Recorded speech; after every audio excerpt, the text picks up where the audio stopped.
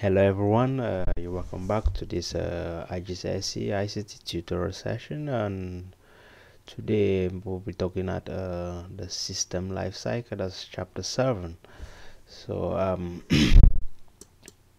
basically the objectives for this chapter will look at the different stages in the development or the life cycle of any system at all. I mean, every system in life has some sort of stages you have to go through to eventually develop the system. So we will start with analysis, we'll go to design, development, implementation, documentation, and finally evaluation. So let's see how this takes place. Now, the first thing we need to understand is what is system life cycle. What is it all about? So at some point, maybe in an industry, it could be your computer. At some point, your computer becomes obsolete, like it's old, it is not doing what you want it to do. So there is need for you to maybe upgrade or completely, maybe in some cases, if you have like a desktop, you might want to change your add on to your RAM, change your graphics card and all those video card and all those kind of things.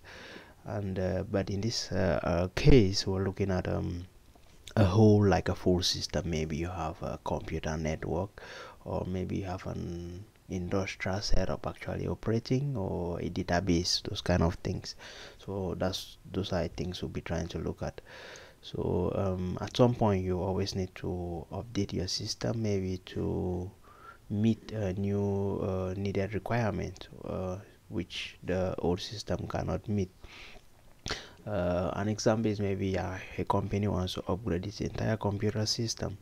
Now we'll be looking at there are several processes from the analysis of the old system to the development, and eventually you implement the new system, which is more efficient and than the old system. So definitely, if you are moving from your old thing, you want something new and better than what you had previously.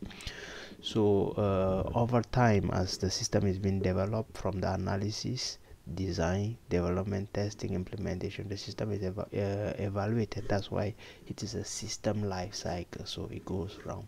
And at some point, you, like during the design, you design, develop and test, go back to the design, like re-optimize till you get what you want. Now let's get into the stages and look at it briefly before we dive deeply into them individually. Now for the first stage, we're looking at the analysis.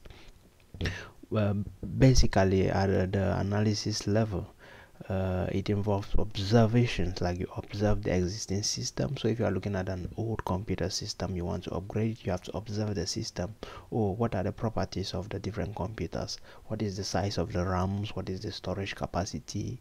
What are the speeds and all those things? So you collect that information, and then you identify problems. Oh, are the computers slow, or is there a problem with a particular problem with the computer? So identifying the problems, and then from there you can be informed on what you need to do to upgrade that system. Now at the level of the design stage, it generally involves the design of a novel system.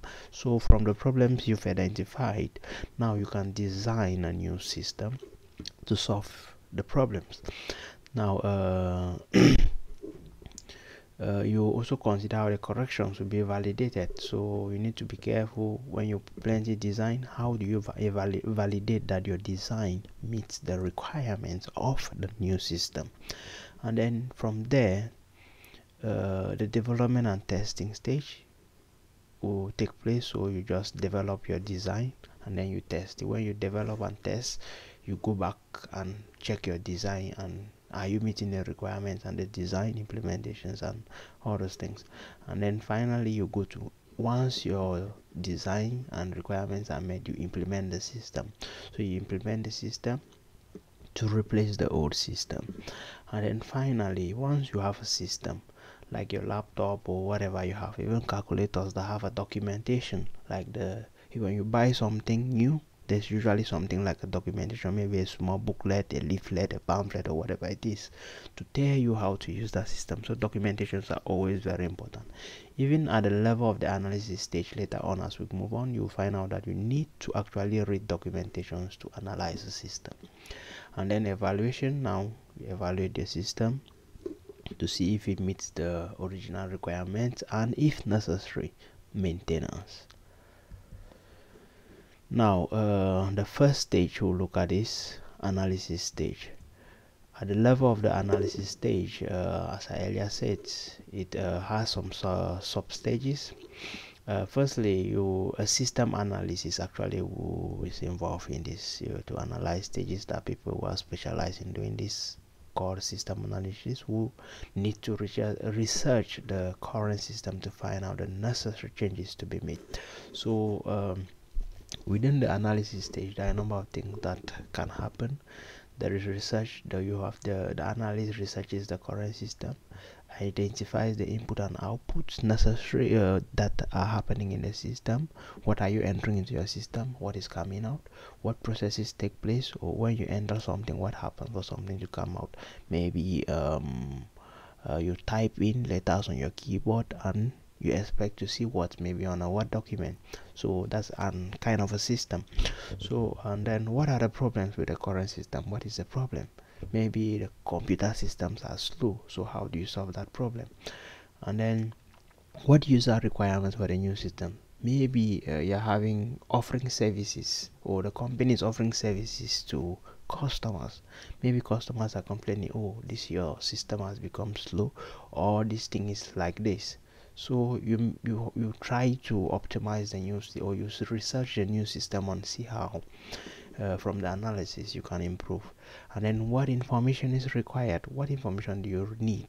Maybe interviewing people, looking around, and all those things for you to have a thorough analysis of that system.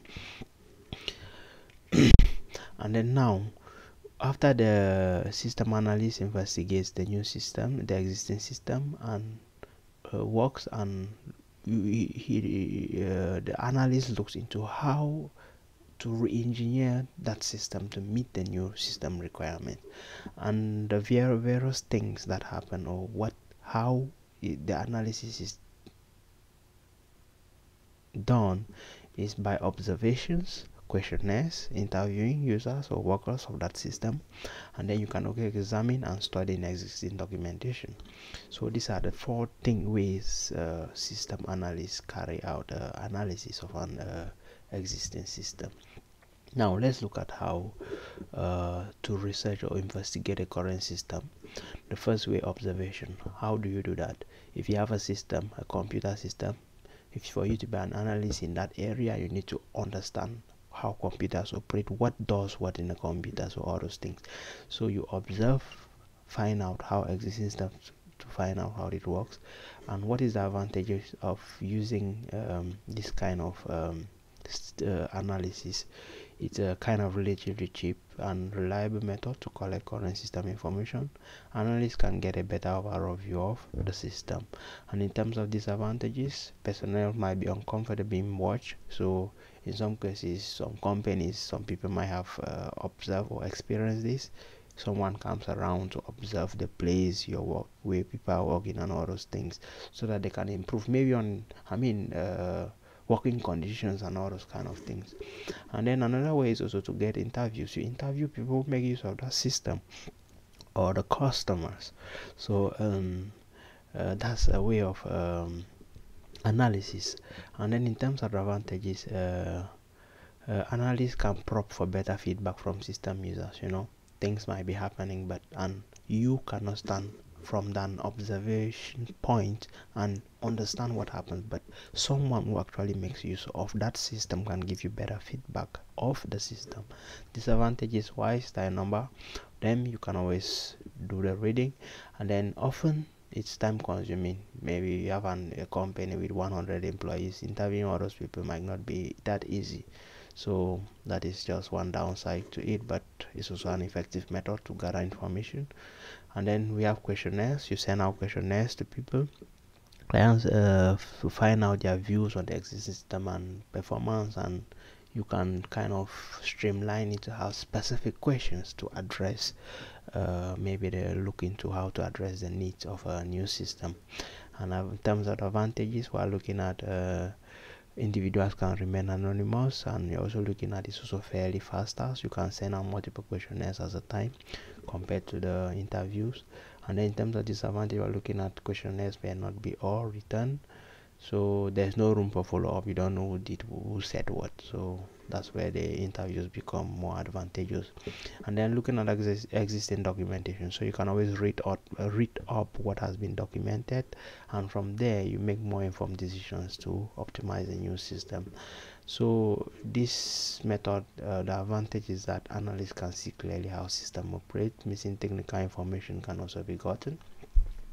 And then in terms of disadvantages, can be time consuming. So there's a reading, there's some instruments, so if it's a whole system, you might have a really big book or several books depending on the parts of the system explaining to you how the system works.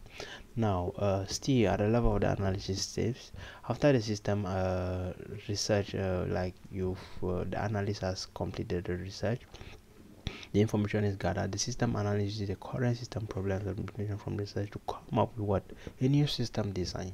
So this moves us toward the design stage. So the design will also consider the necessary hardware, the software, and software needed to overcome the limitation of the existing system.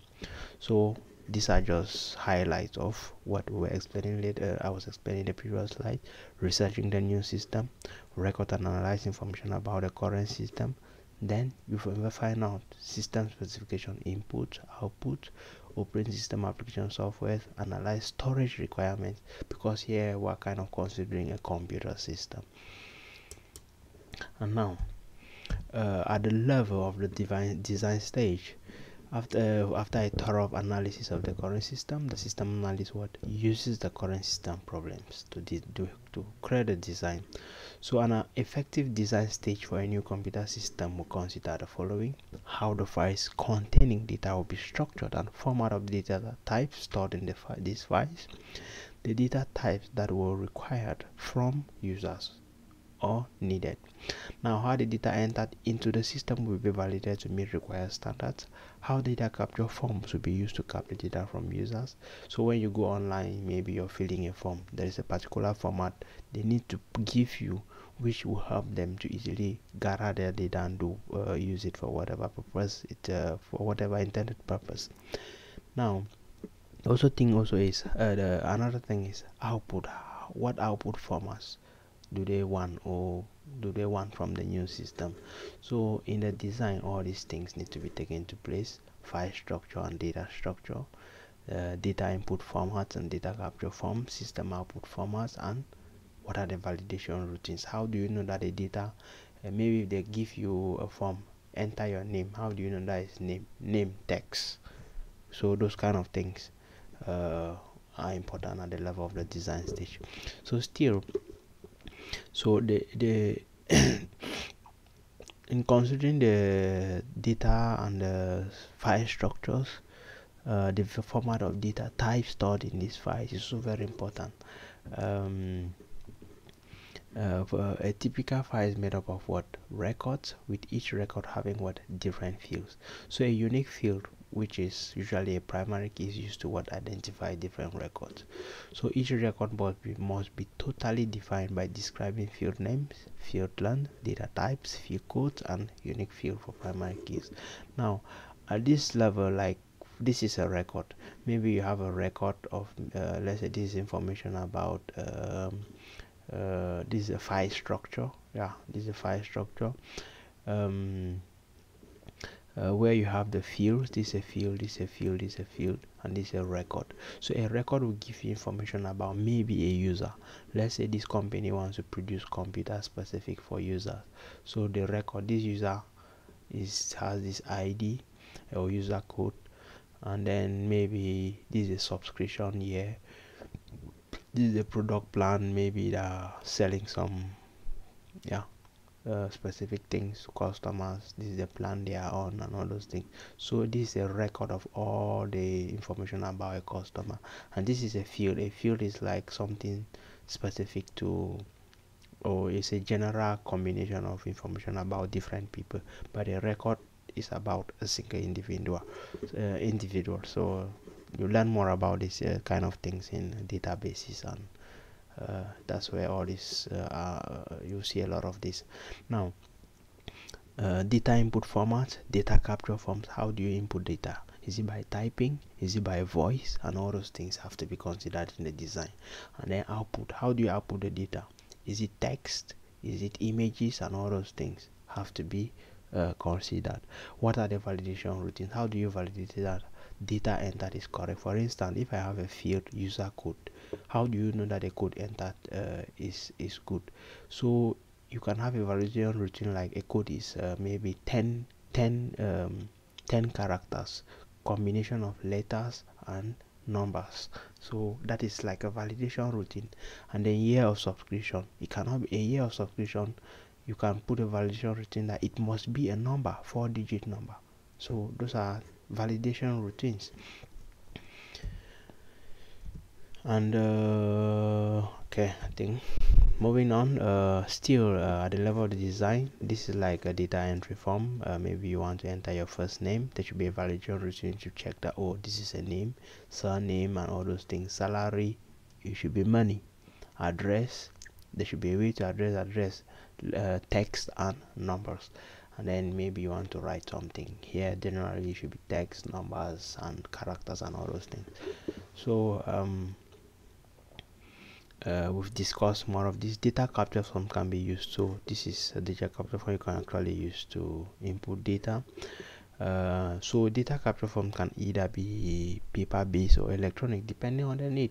There are some cases where people can actually fill out information with a pen, and the system just scans that information and captures it. So all of these have to be like analyzed by the analyst and considered when doing the system design. So that different data types, common feature on data capture forms are adequate space. So you need adequate space to enter your data. Clear indication of purpose of the form, like text boxes, tick boxes, clear fonts, and all those things. So have tips filling the form. So yeah, maybe first name, they can give you a tip there. Oh, first name is this. They can give you text. It must be text and all those things.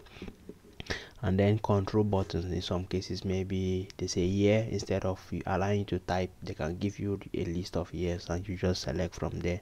And then double entry boxes for verification, maybe you have to type your email address and then verify that email address. So those are also things to be considered when designing or trying to create a new system to computer system.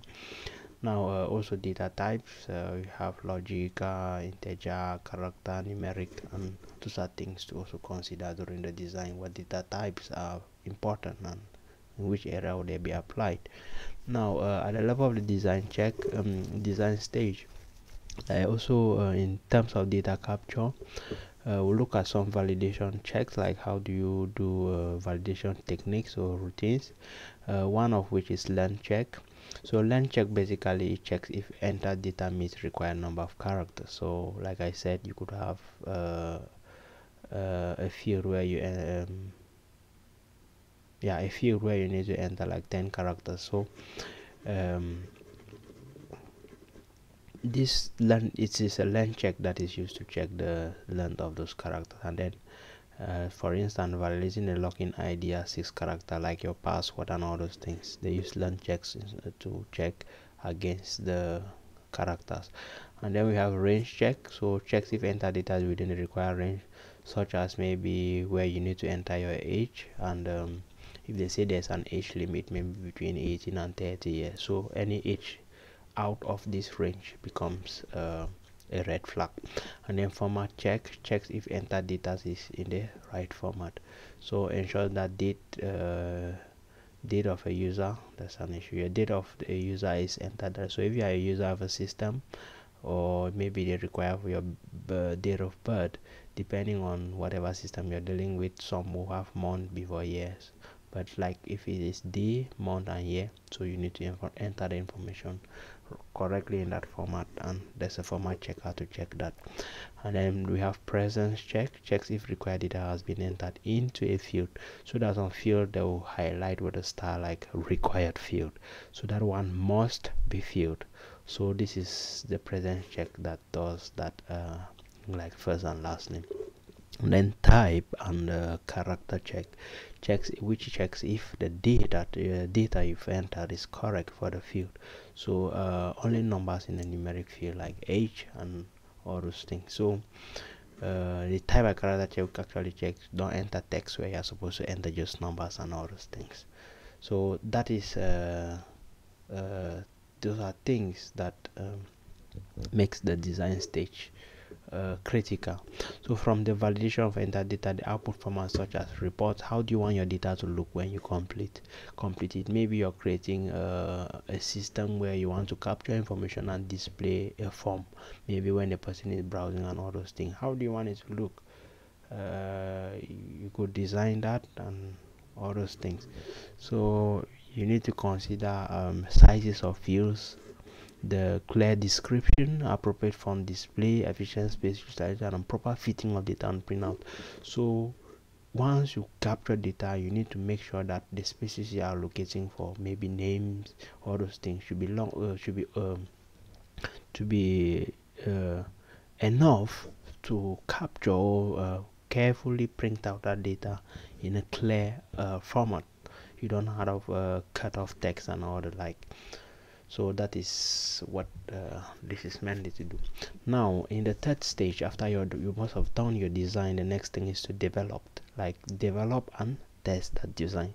And from the previous diagram, the initial diagram we saw, the designs development and testing stage works kind of a loop together with the design stage. So when you do development and during the testing stage you find that there's a problem, you go back to your design and re-optimize that problem, go back to the development, testing. That is how a system is engineered. So development and finalizing on the file structures, databases, data types, linking fields together. That is basically development. You're putting the parts together and from your design. So validation of the stored or captured data in files for accuracy. So your development of the necessary hardware and software for the user interface for easy and accurate data collection. So if you use we are dealing with a software system, you need to develop that software system, file structures, databases, data types, linking fields together to meet the needs of the new required system, and continuous optimization to make sure that the new system or the developed system meets the design and the requirement. So validation routines, so you have to ensure that captured data is accurate and meets required standards. Develop hardware and software modules to form what the user interface as we showed before in the design. Now still in the development and testing, there are different ways this could happen. So the system module is continuously tested and modified to ensure meet required standards, as that's what I was stressing on earlier on. So you could have module 1, you modify the module, you test it, you go back just like that. When you validate the module that is working, you go to module 2, modify, test, module 3, just like that. And at the end of the day, you can combine the whole module and test the whole system as a whole. And after testing, if you find that there is a problem, you go back, optimize, redesign, and till this is like modular testing, till you get the required or what the desired outcome for your system or desired performance for your system. So that is how the development and testing stage work. It works together with the design stage. Now still at the level of the development and testing, there are certain things also you need to take note of, or which are very important. Formulating a test plan. So it's always very important if you're a developer and you want to test one, you have to develop a test plan, because you might think that my test development and testing has actually worked, but That was it. Is usually based on the test plan you try to implement. If the test plan is not robust, you might ignore certain things and they end up being a problem in the long run. So you can have like a list of all the tests to be carried out, what test criteria and data is to be used for the testing, what kind of live data is most suitable for the test, what are the expected outcomes from the test, how do you know if the test outcomes match expected results. So these are questions you need to ask yourself or be when you're doing the design. Now, three types of data can be tested during input of data field. For instance, normal data. So normal data is generally known as acceptable or a valid data with known outcome. So that is normal data. Then we also have such as your age. You should be any whole number between this and this. So you cannot have an you cannot be right. In most cases, you will not see somebody saying, "Oh, I am 8 and a 1/4 year," or whatever it is. Most of the times, what dealing age is usually given as a whole number. Now, extreme data are the limits of acceptable size value, so that's extreme data. So if you want 10 and then you're having something 20 and then at this corner you have 5, so those are extremes. And then abnormal data that one is completely out of limit or a certain acceptable range. So if you have a range maybe between 10 to 20 and you have some other data 30 and 1, so the 1 and the 30 is abnormal. So those are also things you test for, like data, types of data you test during your system design. And in the fourth stage, we're looking at implementing the system design. Once your test must have been conducted and so it turns out successfully. Now, implementing at the implementation stage, you're implementing that system. Implementing the system means maybe if you created a new computer system, or you take that computer system to where it has to it function, so you have to implement it, and the implementation usually comes in different ways. For instance, imagine a company, let's say, producing I don't know, producing computers. The company cannot just decide to, I don't know, shut down for a whole year to implement a new system. Things don't happen like that. That's a lot of losses that a company is going to incur. So that's why we are going to go through a number of different ways, approaches different companies take to implement a new system. The first one being direct changeover. In this one, the old system is what immediately replaced with a new one. So I think this one will happen in like small size companies, or yeah, something that is easily replaced maybe within a day. And then the advantages is it reduces cost of operation since one system is used. Then it has immediate benefit, like you use your system immediately. And then disadvantages is disastrous if new system fails. Yeah, it becomes a really big problem in case that system fails and you've removed the old one. So what do you do? Inadequate training time for staff. So at times the new system is that requires the staff should be trained on how to use it. And then a second method of implementation is usually parallel running, meaning you run the old and the new system together until the new system what completely takes over. This has the advantage that there is always backup. So you have old and new taking running. Then you have staff, you can gradually change train your staff over time. And then in terms of disadvantages, it's costly to run two systems together. So I mean, at the end of the day, you figure out which is best, or which way is best to implement that system. And then time consuming, as data needs to be duplicated for both systems. Now another one is pilot implementation. The pilot implementation means that the new system is what implemented one department or company branch.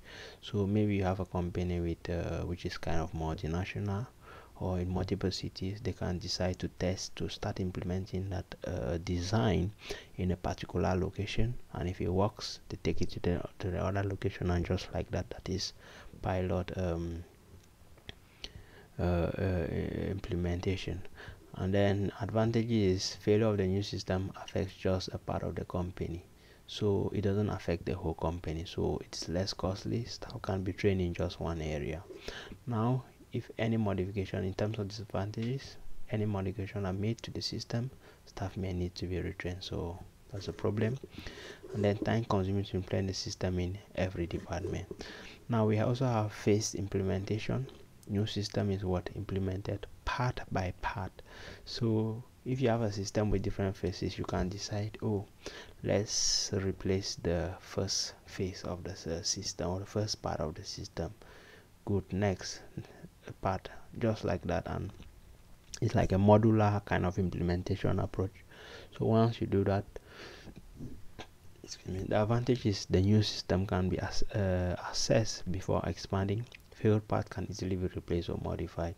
And then disadvantage is why it's more expensive than direct methods, as each phase has to be evaluated before introducing the new next stage, and it's also time consuming. Now at the level of the final stage, documentation. Technical and user documentations must be developed after the implementation of the new system. So as I earlier mentioned, you must develop a documentation to do what? Keep track. How does the system work? How can a user access the system? How can the system be maintained? And all those kind of things. And then user documentation designed to aid what? User use the new system with ease. So it also helps to, like, when do you need an expert to look to check out the system? What are some ways to troubleshoot the system? All those things. So for user documentation, for instance, you have documentation.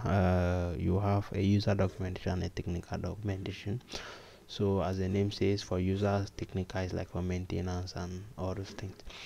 And then the user documentation will contain purpose of the system. What does it do? How to gain access to the system? How do you maybe enter data into the system? Scanning, typing, and all those things. How to save files or documents, input and output formats. How to generate outputs, error messages, and how do you troubleshoot those messages? And then definition of some key terms. And then when you go to technical documentation, we're looking at software and how software hardware specification, which the users might not be able to understand. And then purpose of new system, file structure, databases, field names, data types, and all those things. Then we have system flowcharts, which will give you like a flow chart of how the system works. And then input and output formats, errors, and troubleshooting methods. And then system variables, what need to be changed, and all those things. At the level of the final stage, which is evaluation, so you carry out what they call a careful system evaluation, and necessary maintenance or modifications are carried out. So during this stage, every aspect of the system is evaluated to meet the new system requirements. Any limitations must be corrected. So it means after documentation or after implementation, it doesn't mean you're finished. There's the evaluation at the end of the day. So to be in the new system, any limitation must be corrected. If necessary, there's redesign of the system components and re-evaluation. So usually questionnaires or interviews can be used to gather information on new system efficiency, ease of use, and quality of outputs. That way the company or the owner actually knows if what he paid for is actually working. So that's also a way you can validate. If you get maybe upgrade your computer system, this is a way you actually validate it. So as I always say, these are practical things we do maybe unconsciously every day, or you don't know that. So everything you do kind of has a life cycle if you trying to look at it critically or from this point of view. And now compare the new implemented system with the required standards. That's how the evaluation takes place. You look at user experience and identify any limitation of the new system based on what they are saying, and maybe you to your observations, and then evaluate user responses and make adequate changes if necessary. So that's the evaluation stage. Now let's look at some questions. So this is from 2018. So this is just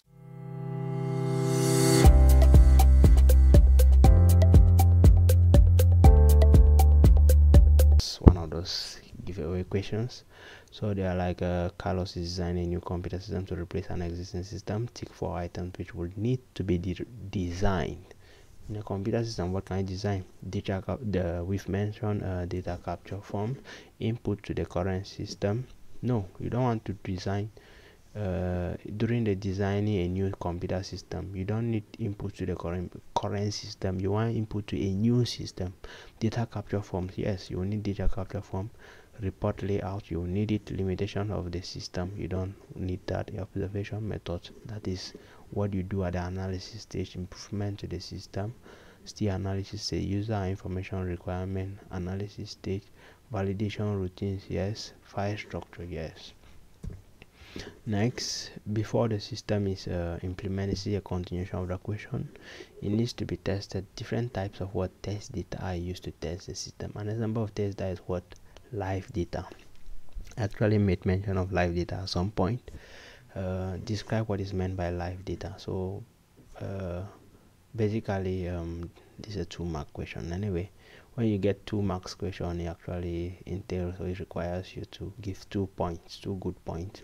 So firstly, you could say data has like when we talk about live data, we're looking at data that's being used with current system and is created for test purposes. So live data is like you create it to use it to test if a system works. That's when you use live data for. And then the result of the live data are what already known. Maybe it's like live data, I want to test if my calculator is working well. I say 1 plus 1, I expect to see a 2. If I get 3, that's abnormal. So that's kind of live data. You need to know the results. And then the next one is the continuation. Following the implementation of the system, technical documentation needs to be written. Identify 3 components of technical documentation which are not found in user documentation. So indirectly, differences between technical and user documentation. You need to take note what goes into what. Now first, you could look at file structures, programming language, programming flowchart, program flowchart. You could have system flowchart. You could also have list of the different variables, test runs, how to run the system, validation routines, and all those things. So these are things that go into the technical documentation. And another question, 2021, this one, they say the owner of Tower Hotels is planning a new computerized booking system. There are 10 Tower Hotels throughout the world. The current booking system allows people to book rooms in any of the 7 Tower Hotels. He has employed a system analyst to research the current system and then install the new system. When analyzing the current booking system, the system analyst must identify the user requirements. Explain why it is important for the system analyst to do this. Why is it important to identify the user requirement? Why would you want to know what the user requires? Ask yourself that question. So the first thing you could say is the analyst will be creating a new system specific to Tower Hotel. So you need to know what do the users require in that hotel. And then the new system needs to be customized to meet the user requirements. Yes. And then the system should be more efficient than the existing one. That is why it's getting user requirement. Maybe they used to be this and the users want a new thing. So that's where the efficiency comes in. And then cost can be reduced if new systems use existing hardware and software. So from the user requirement, he can know if are we changing out the whole system, or we are kind of implementing just in certain aspect or parts, or adding on to the existing system. So these are some reasons, and maybe many more, why a user requirement needs to be identified by the system analyst. And then another question, looking at this the B part of the first, relevant stage. So here you tick the relevant stage of system lifecycle of each of the following activities. So the first one, at the analysis stage, what do? You identify the problems with the current system. So that is why this is tick. During the development testing, you don't identify problem. Evaluation, you don't. Comparing the solution with the original task requirements, you do that at the evaluation stage. And create the file structure. You create the file structure at the level of the development. Create, develop, identify the limitations in the new system and improvements to be made. Evaluation. So at the level of the evaluation, this, don't mistake this for analysis. No, you identify the limitations of the new system, not old system. Identify the limitations of the old system, it will go for analysis, but new system is for evaluation. So make always keep an eye for this kind of tricky ways. Now, they said before the new booking system is installed, the system analyst has to decide on a method of implementation. One method of implementation is what? Pilot running. Name two other methods of implementation and describe the benefits of each. Easy question. First, you could talk about direct changeover. You could talk about this one is pilot running. You could talk about parallel running, and the other ones we mentioned. So in terms of benefits of direct changeover, you could talk about immediate benefits. Yeah, it has immediate benefits. You actually use what you want immediately, and then it's also less costly as fewer staff are needed. Direct changeover. If you have pilot running, you're running two systems at the same parallel running, for instance, you find that it can't call you got two people, you have to train more people. Then benefits of parallel running, by the way, you have old system can be used as backup if system fails. That can be gradually trained on using the new system. So we've looked at this. So have this in mind, and generally I'll say questions from chapter 7 are usually kind of simple. I think this is a question we just looked at, and there are tons of questions out there. Even you can also look at that. Even in the textbook you should find more questions. And thank you for following, and see you in the next video tutorials. Let me know in the comment section if you have any comments. Thank you, and see you next time. Out.